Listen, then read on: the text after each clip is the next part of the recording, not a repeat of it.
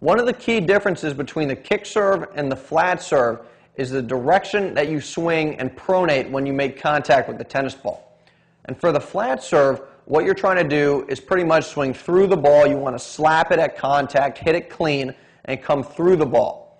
But for a kick serve, now what you're trying to do is swing across it. You're not swinging in the same direction you are for a flat serve. You're swinging across it and trying to brush up and across the back of the tennis ball, put spin on the ball so that it gets pulled into the service box and then it bounces funny.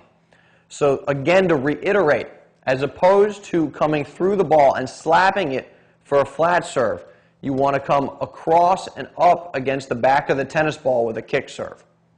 Let's take a look at the difference in the direction you swing when you hit a kick and when you hit a flat. We've got Frank's split here side by side. Serve closest to me is the kick, the one further away is the flat serve. And if we watch his flat serve first, when he winds up and he swings, his arm is moving into the court.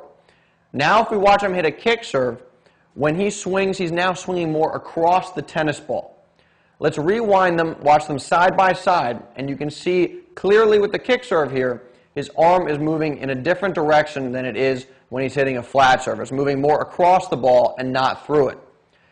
Now let's take a look at their contact points real quick because this is critical. The direction his racket strings are facing when he hits the ball are more or less the same. They're facing the direction he wants to hit it.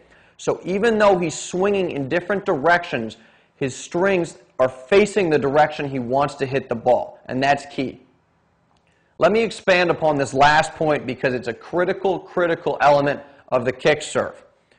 Because my strings need to face the direction I'm hitting the tennis ball, that means that the timing of my pronation is going to be different between the kick serve and the flat serve.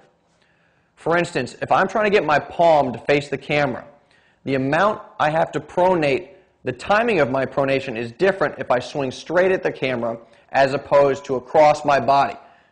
Now my timing is a little bit different to get my palm facing the camera. It varies from here to here. And that same concept applies to a flat serve and a kick serve. You time the pronation differently so that you get to a point, your point of contact, and the strings are facing the same direction for the kick and the flat. Let's now take a look at Oliver's kick serve and his flat serve side by side. His kick serve is the one closest to me, and see how the brushing action of the kick serve is a little bit different than the slapping motion of the flat serve. With the flat serve, he swings pretty much straight through the tennis ball and he hits it square. But with the kick serve, again, he's swinging in a different direction now, across the ball. And when he hits it, he's brushing up against the back of the tennis ball. He's not hitting it clean, so to speak. Let's freeze these two serves at contact real quick because I want to talk about one more important point.